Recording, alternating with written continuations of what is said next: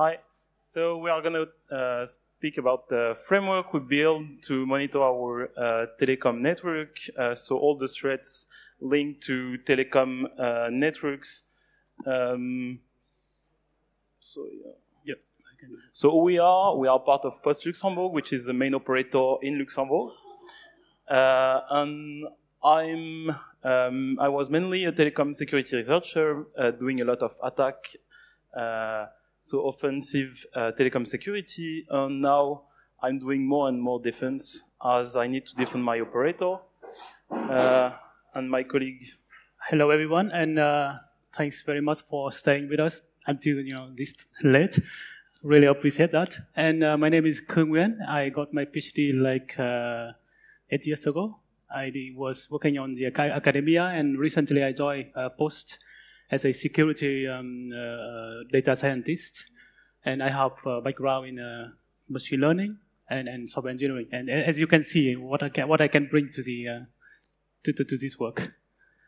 So why are we there? Mainly because there is a lot of fraudsters trying to get money from our telecom network. You have a lot of states, a lot of criminals trying to get call interception, location of subscribers. So everything that could harm a subscriber or even the infrastructure has a real interest for us.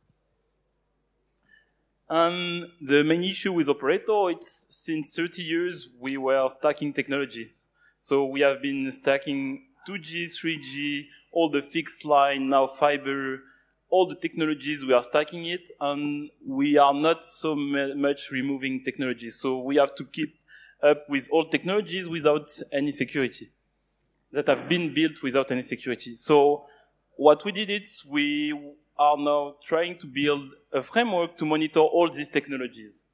And the goal is mainly to monitor for frauds, location tracking, interceptions, attack on our infrastructure. And for this, we are covering technologies linked to SS7, which is signaling protocols for 2G, 3G, GTP, which is carrying your data over 2G, 3G, and 4G, and diameter, which is replacing SS7 on the 4G network. And so this, so just before, so the goal of the framework, it's mainly to have protocol decoders, and after that, put everything in Splunk. But I will go further on that later. So we will focus the whole talk on diameter. So the 4G part, mainly because diameter, it's the protocol that will be handling 4G, but also now 5G, but on all the evolutions on 4G. So what you have to know, it's that, so you have your antenna on the left, the MME is carrying all the signaling, so understanding your authentication, the change of location between antennas. The low-level serving gateway and PDN gateway are handling your traffic data to internet, and the HSS, it's the main database where you have all the keys, cryptographical keys, and the profiles of the subscribers. These HSS and MMEs are connected to the IPX network, which is the global roaming network for operators. So all the operators obviously are interconnected because you are doing roaming. So to be able to do roaming, as your SIM card needs to be authenticated, you need, when you are, for example, with my Luxembourgish SIM card, I'm going to France, my Luxembourgish SIM card needs to authenticate itself to the HSS in Luxembourg, because only the HSS in Luxembourg has the keys. So just quick overview of diameter. It's carried over HITB, defined by an RFC for the headers, and all the AVPs, it's like radius, all the AVPs that you have, you can have plenty of AVPs containing all your information, and these are usually defined by the 3GPP because they are telecom specific. So the actual setup, what we did, so we have two DEAs, which are diameter routers, okay? So it's the edge of our network to the international network, interconnecting us to all the other operators. And so we are tapping the traffic, so the live traffic of these two nodes. So everything passing from international to the internal network, and from internal to international. And we are decoding it in live, in real time, and sending this to Splunk. We choose just Splunk because it was already deployed on the network, but you could put ELK, you could put any other CM. Because so what we are doing is we are parsing the traffic, extracting the fields we want, and outputting this in JSON format. So it's really easy to read. We can have any tool reading it to parse, not complicated. And I'm getting two types of information from my decoders. One, it's I want to see everything. So because I want to be able to analyze later everything that was going on my network, because I can have some ideas or I can do forensic later. And I have also implemented some really basic detectors for attacks that I already know. For example, all the location tracking, any DOS, or a real targeted attacks that I already identify signatures. This I can easily get alerts without having Splunk to analyze anything. But still, the goal is to minimize the effort on the decoders, to just keep decoding traffic, and Splunk that will do the stateful and all the intelligence. And why building it? Obviously, because we want to be proactive, so we want to detect as soon as possible any attack on the network. Even if we are blocking a lot of attacks, you want to see the ones that will pass, or even you want to see the ones that will be blocked to have the knowledge of who is trying to attack your network. Yeah, so just to add some small information regarding that. So we want to protect not only our infrastructure, but also to protect our subscriber. So if we receive like massive spamming SMS or spamming call, we try to block them as soon as possible. And so these attacks have been presented in other talks, so I will not spend too much time on it. But mainly what I want to defend against, since I only allowed from international the S6A family of diameter messages, all the other attacks, I don't have them anymore because I'm just dropping them at the entry of my networks, but I'm still accepting all the other messages. And these messages are obviously carrying attacks, and I want to be able to detect them and obviously block them. So mainly the first step is to know who is on your network. So you need to understand what is going on your network. So you just take 1 week of logs and you try to understand what is going on. So as you can see, from Monday to Sunday, when you are starting the day, you are always have like a small peak, at noon the same, and at like 5, another peak. And the thing is, people are coming in the morning. When they are going to lunch, they are taking their phone, and when they are leaving the office, it's exactly the same. And they are doing it every day, but the last peak, as you see, it's like increasing on Tuesday and Friday, because obviously there is after works, so they are staying more and more after the job. And in the weekend, they are not waking up so early, so you have only 2 peaks on the weekends. So you could think that, okay, it's just normal people, but for us, when you see this, and since it's like continuously the whole year, like people are really predictive. So we are like robots using our phones always the same way. So this is like quite interesting for us, because when you want to do behavior analytics, this part is really interesting to understand what is going on your network. So what we are monitoring actually, we are monitoring all these attacks, but some of them we are not monitoring the attacks targeting inbound roamers. So this means that all the roamers coming inside Luxembourg, sometimes we are not blocking them, no, blocking yes, but monitoring not, because we don't really, it's not really interesting for us at some point. One of the attacks which is really interesting for us, it's all the location tracking going on. Because obviously when you are, I don't know, a state agency or even criminals, you are selling this type of services on Tor, on plenty of different markets. And Gons, please, back. Yeah. So usually we get like something like 150 messages per day targeting so asking for the location of subscribers. So and as Luxembourg, you know, it's like really a lot of banks and European institutions, so you have plenty of interesting roamers to target. yeah, gone. So this is like 3 months of just a graph of the number of IDR location requests on my network. And so as you can see, sometimes you have really peaks of it. So you can, okay, you can think that there is an event or the network is getting attacked or there is like a special country delegation visiting Luxembourg. I don't know, it's like really, it's somehow really interesting just to take a look to the graph to understand after what is going on in the country. But the fact is, when you take a look really at the subscriber level, per day, so I did statistics, but like per operator. So each part, it's one operator. And you see that inside one operator, you have IMSIs which are like getting almost 90% of the subscriber location tracking request on them. So the top two of the second one, this one is like 76%. The first one, both of them, which are relinked because it's 4148 and 4149, so maybe 2 SIM cards bought at the same time by the same person. So these people, as you can see, they are really more targeted than all the other subscribers.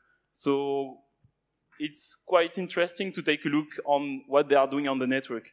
And more than that, when you are taking a look to the behavior of who is sending this location tracking to your network, you can take a look to the timestamp. And when you take a look to the timestamp of some attacks, I took one of them, and you can see that at the minute and the second, it's like really precise, like it's the minute 2 and second 33, and you get all the location tracking requests at the same time for the same IMSI. So it's like really a machine just asking for the location of this subscriber.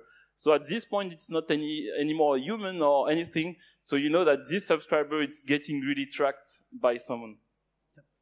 Yeah.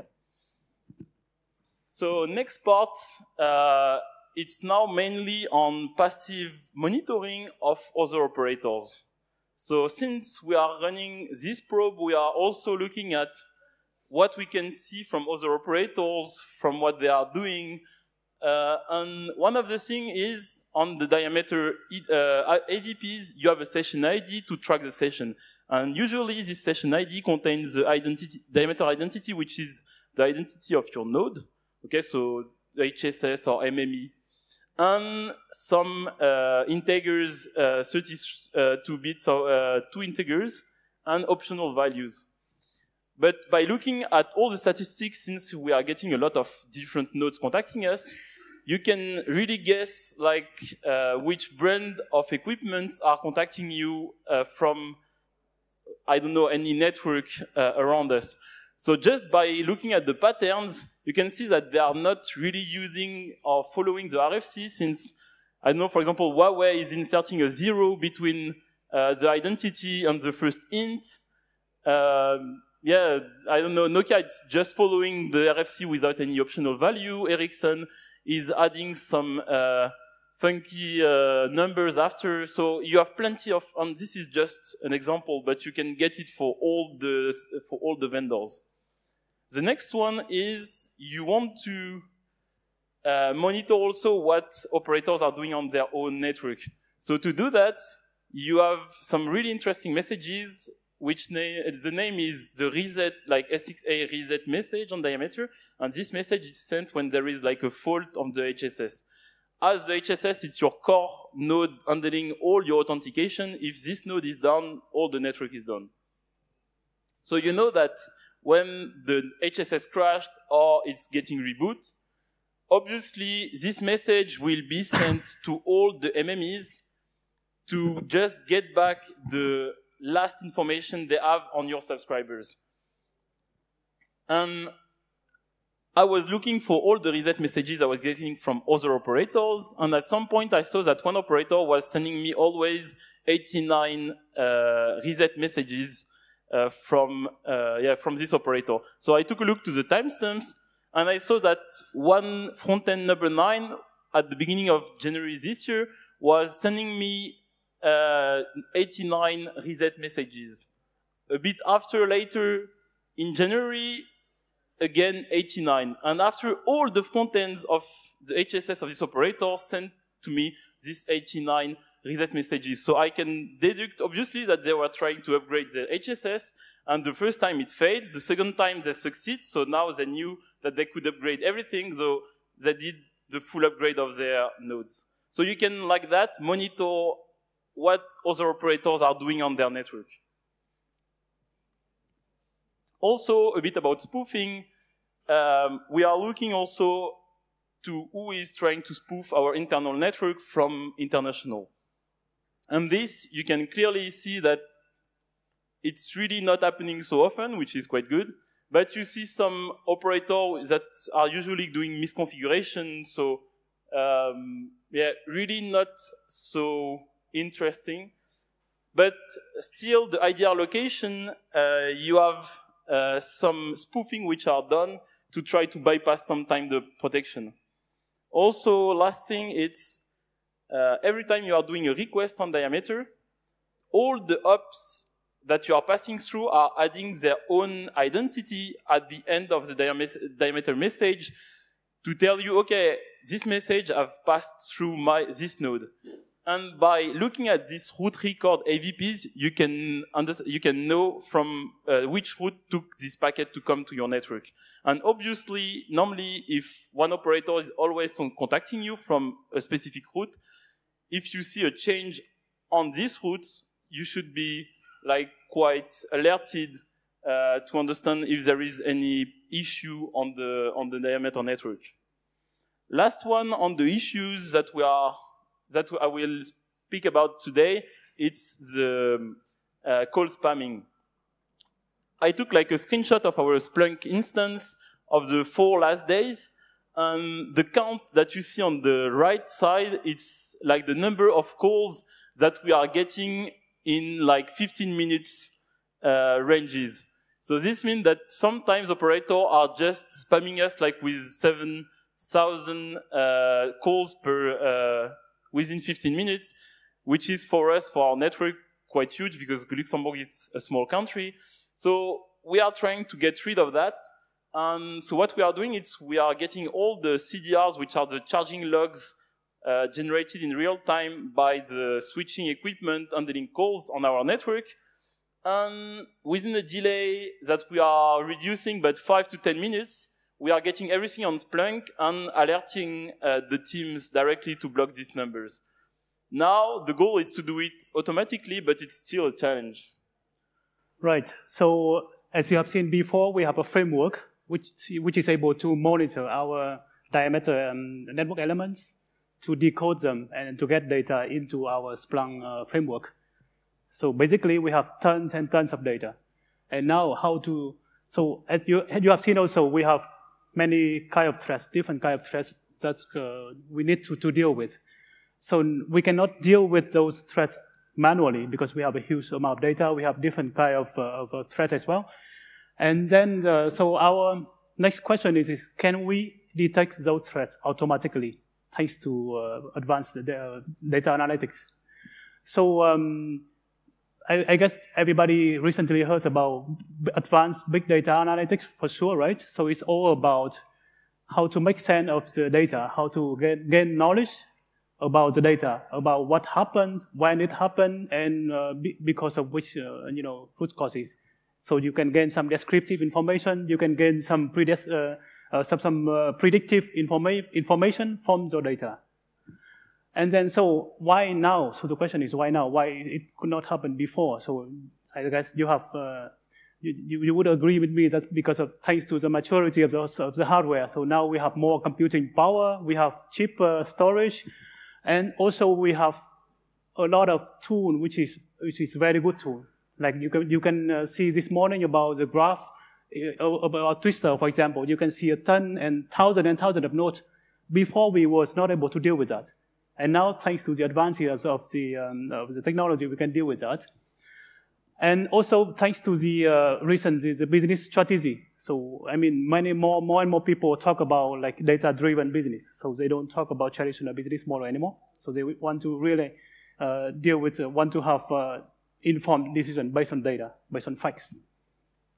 And why on telecom data? So we have to deal with fraudulent activities like massive SMSs, like massive calls, And also, we have to deal with massive amount of data. We are talking about a few hundred gigabytes per day of data. So, but how we do at POST? So first, we put regulation and customer privacy in the first place. So we have to filter as much as possible from the source in order to remove sensitive information if it is possible. And then we anonymize data whenever it is possible. And furthermore, we put in place one auditing mechanism. So it generates report like every morning, reporting who has access to the sensitive data in the previous day. So we can react quickly if something malicious happens. We are able to collect data live from diameters. We are able to collect data from CDR in batches with a delay of 10 to 15 minutes. And we are, in the course of developing advances methods to predict anomalies. So those anomalies usually linked to security incidences. And also we use some kind of basic unsupervised machine learning like clustering to detect outliers, which are some, many of them are very interesting to take a look to, and they relate to some spoofing. Sorry. So I'm going to very quick to show you two examples of our result. So the first one is how we deal with time series. So as you see earlier, we have seen a very predictable behavior of the traffic, daily traffic. So we can use those data, those past data, to predict what we would expect at the present. So we use so here, for example, as you can see here, we predict for the current week based on the previous data. And so the blue one is the actual data, and the predicted one is the yellow one. And as you can see, they are quite close to each other, meaning that we can predict quite precisely the actual data. So if the actual data deviate far away from the predicted value, then we consider them as one incident, and we should deal with that. And then thanks to these techniques, we are able to detect some real incidents. For example, we have massive call from Congo and from some other countries that I never heard before. So the next one, so here we are not talking about only time series data, but talking about multi-dimensional data. So we talk about number of calls, the frequency of call, the duration, the originating locations, and the entropies in the targeting numbers. And we are using, I was using clustering, simple clustering. And we were able to detect interesting data point over there, which is related to the some massive call frauding. So to sum up, we started this project less than a year ago. It was quite quick, and we was able to go. We have been, gone from really zero to be able to observe live traffic and to be able to detect incidents in a quite near real-time manner.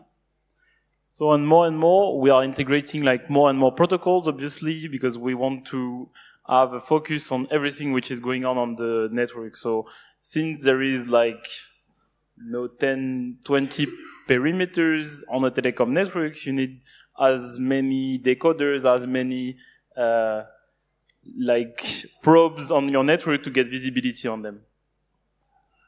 So with that, I thank you again for your, staying here with us. Thank you. Thank you. So, it's late, but does anybody have questions? It's nearly the weekend, apparently. Anybody have any questions? Okay. Yep. Aaron. Did you experiment also with deep learning or neural networks or ENNs? Oh, not yet. No, not yet. So that's actually one point I was skipping. So okay. We decided to start simple, and already the result is quite encouraging. So it's not necessary. We don't need sophistication for now, okay. And then in the next step, we will deal with that. Okay, thank you for the question. Thank you very much. Any more questions? Okay, well, thanks.